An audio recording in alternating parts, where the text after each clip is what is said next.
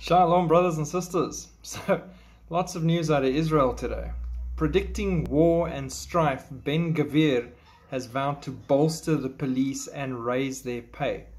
National Security Minister Itamar Gvir said on Tuesday he wanted to significantly beef up Israel's police force and create a new national volunteer unit, warning that another war and ethnic unrest were imminent. So he's wise, because I see that coming very fast as well.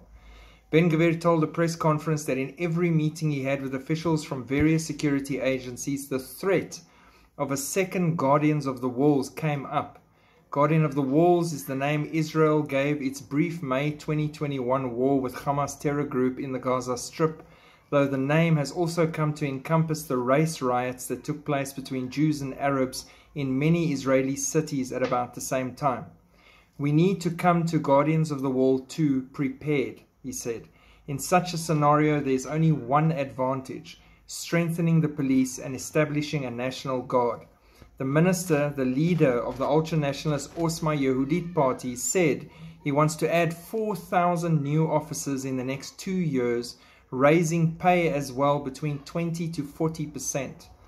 Gvir said 1,000 plus cops resigned over the past year, citing relatively low wages. It would be advantageous for police officers to enlist with respect. I call on all the police officers who have left the police in recent years: return home. This is your home.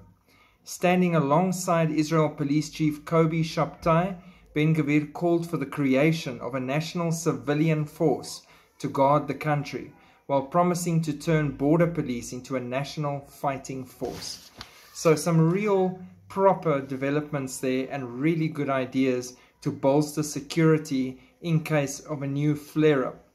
Now, if we look at possible flare-ups that are coming, besides the ones that are brewing right now with Syria and Russia and Iran on their doorstep and everything, the Temple Mount chaos that's going on and all those things, Passover and Ramadan are coinciding again this year. So from March, there's potential for chaos in Israel again, which will probably happen.